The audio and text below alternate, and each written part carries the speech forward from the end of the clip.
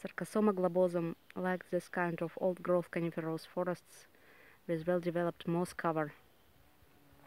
And I found here several specimens growing nearby in one group.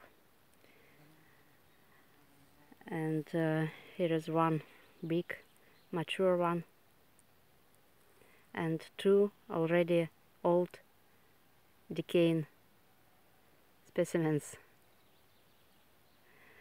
And I've cut one of them into halves to show its inner jelly structure and liquid, which could be used as a medicinal drink, or its jelly structure could be used to treat wounds or diseases of bones by alternative medicine.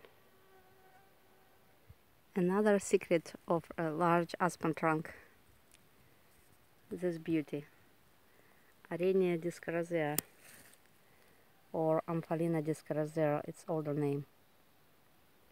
It could have even brighter pink color.